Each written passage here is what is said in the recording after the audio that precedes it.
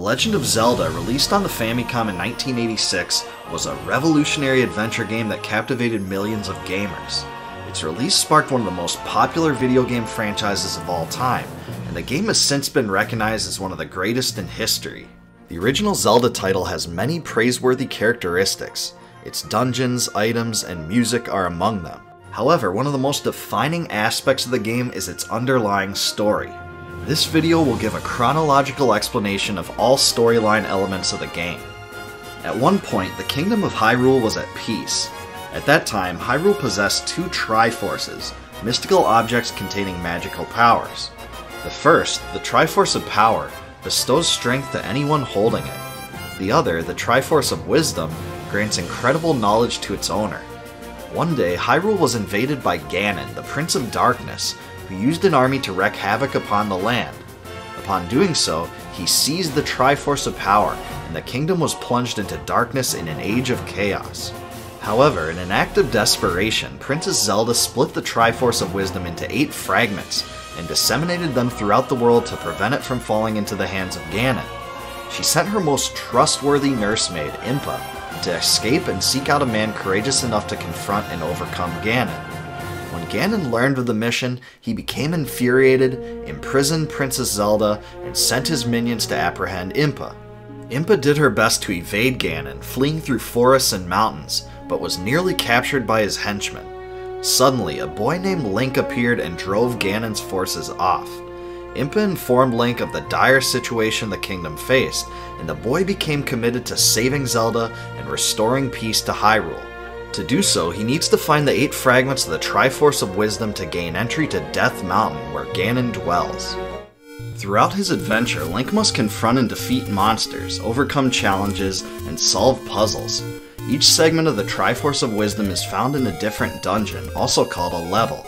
Each of the levels have rooms that form the shape of a monster or other object, and contain keys, dungeon maps, and compasses to assist Link in his objective. As Link begins his journey, he heads into a nearby cave, where an old man tells him to grab the sword in front of him. He does so, obtaining the sword. Link is already equipped with a wooden shield, which allows him to block some attacks.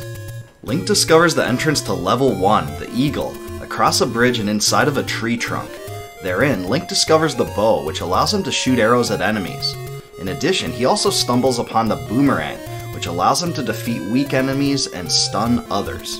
At the end of the level, Link does battle with Aqua Mentis, a dragon that shoots fireballs. When he's defeated, Link obtains the first piece of the Triforce of Wisdom. The entry to Level 2, the Moon, is uncovered in the eastern part of Hyrule, in a green palace near the forests. Within, Link grabs the magical boomerang, which can be thrown farther than the original. In the depths of the dungeon, he faces off against Dodongo, a monster who can only be damaged by bombs.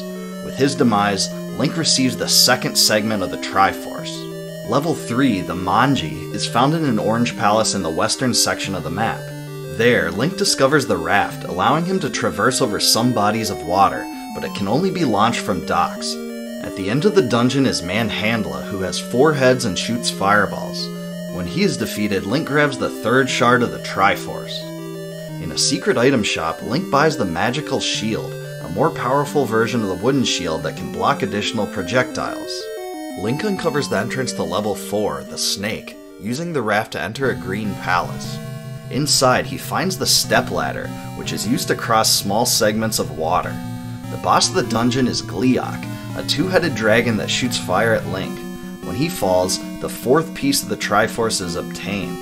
In the northwestern part of Hyrule, the Power Bracelet is acquired in a secret Armos statue.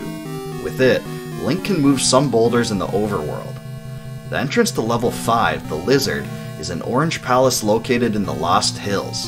Inside, Link finds the recorder, allowing him to uncover certain secrets when it is played. At the end of the dungeon, he faces off against Digdogger, a giant eye. Link uses the recently acquired recorder to overcome him, and finds the 5th shard of the Triforce. After obtaining at least 5 heart containers, Link finds the White Sword in a cave on the top of a waterfall. The White Sword is a more powerful version of the original sword. Link finds the entry to Level 6, the Dragon, in a white palace near the graveyard. Inside, he finds the magical rod, allowing him to shoot magical spells at enemies. At the end of the area is Goma, a giant-eyed beast that must be shot with an arrow. With his defeat, Link grabs the 6th fragment of the Triforce. In a secret item shop, Link finds a traveling merchant who sells him the Blue Ring, an item that turns his tunic white and halves all damage. For level 7, the Demon, Link uncovers the entrance by playing the recorder on a screen with a pond. He finds the red candle inside, which allows him to fling fire toward enemies. At the end of the dungeon is Aqua Mentis, who is exactly the same as the boss of the first level. Behind him is the 7th piece of the Triforce. Once Link has found at least 12 heart containers, he receives the magical sword from an old man in a hidden area in the graveyard. The magical sword is an upgrade to the white sword, and is the most powerful sword in the game. To get to level 8, the Lion, Link must travel to the east end of Hyrule and use the red candle to burn down a tree. Inside, he finds the magical key, which can be used to unlock an unlimited number of doors. At the end of the level, Gleeok appears again, but this time with 4 heads. When he is overcome, the 8th and last shard of the Triforce of Wisdom is found. Now in possession of all 8 fragments of the Triforce of Wisdom, Link is able to travel to Death Mountain to confront Ganon. He uses a bomb to uncover the entrance in the northern area of Hyrule in the side of a rock. Inside, Link finds the Red Ring, which turns his tunic red and makes him take a quarter of the damage of the green tunic. He also discovers the Silver Arrow, a magical item necessary to destroy Ganon. At the end of Death Mountain, Link finds a dark room. He holds up the completed Triforce of Wisdom to reveal Ganon. Link is able to evade Ganon's fireballs and strike him with his sword. Using the Silver Arrow when he is stunned, Link is able to turn the Prince of Darkness into ash. After defeating Ganon, Link picks up the Triforce of Power from the ashes. Along with the reassembled Triforce of Wisdom, Link has saved both of Hyrule's Triforces. In the next room, he slashes through the fire to rescue Princess Zelda. Link and Zelda hold up the 2 Triforces, and Zelda congratulates Link on a job well done. After the credits scroll by, the player is informed that a second adventure awaits. Link now holds the sword on the file screen as indication of the second quest. Now, the game starts over with Link on the starting screen. Dungeons are now located in different areas, some items are in different locations, and the degree of difficulty is increased. In this quest, Link fights his way through all the dungeons, obtaining pieces of the Triforce once again. In the end, he beats Ganon again, and Hyrule is saved once more. With the second adventure concluded, the Legend of Zelda is complete. And so ends my complete story explanation for the Legend of Zelda. If you like this video, please subscribe to my channel, click the bell to be alerted upon the addition of new storyline explanations, and check out my other videos.